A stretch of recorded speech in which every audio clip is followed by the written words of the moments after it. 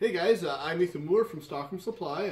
I was communicating with Frank on email, who has one of these 10-inch Raycon bandsaws. This is a beautiful little machine, but he is struggling with it because he keeps breaking blades. Now, first thing that I asked him is, what kind of blade is he using? Now, he's using something that he bought that they call a wood turner band. So a wood turner band is a little bit extra wide, a little bit extra kerf on that blade, so it's a little thicker. Now, on a bandsaw, like a 14-inch bandsaw like this, that thicker blade is fine on that 14-inch diameter wheel, where that blade for wood turners, often they are advertised as 0.032 inches wide. That's how wide it is right here. So quite beefy. Now that's great because it'll clear the chips when you're dealing with wet wood and all sorts of things like that. Now, and honestly, that blade is my favorite blade. I love it.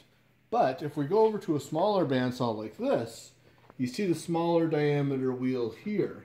On that thicker blade, it's not as flexible as a thinner blade would be. So when you're trying to wrap that around a 10-inch diameter wheel, it will break quite easily because of the extra stress you're putting rounding the corner there.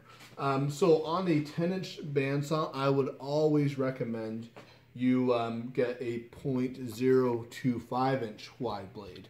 On this saw, actually right now what comes with it is a 0.022 or 22 inch wide blade. That's how thick the blade is here. So yeah, we would never sell one that wide, but we definitely recommend the smaller ones. Now, if we go a step further, and these bandsaws are really common, because they're really cheap, especially to buy used, a 3-wheel bandsaw.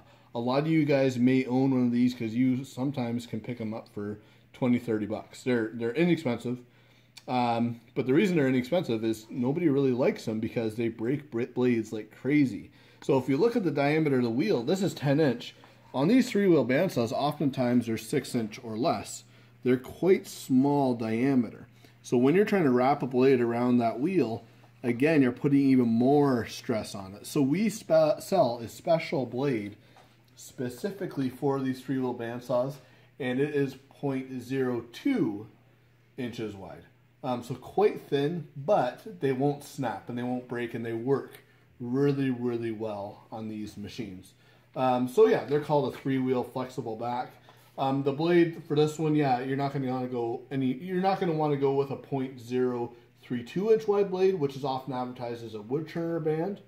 We sell it as a furniture band. It's honestly my favorite blade. If you have a bigger saw like this, a 14-inch bandsaw, go with that blade because it's great, I think.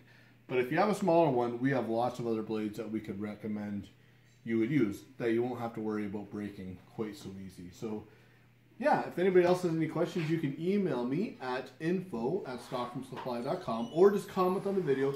Now, if you want to see future videos, make sure you subscribe and hit the little bell button, because that will alert you when a new video is posted. And also add us on Instagram. Thank you much.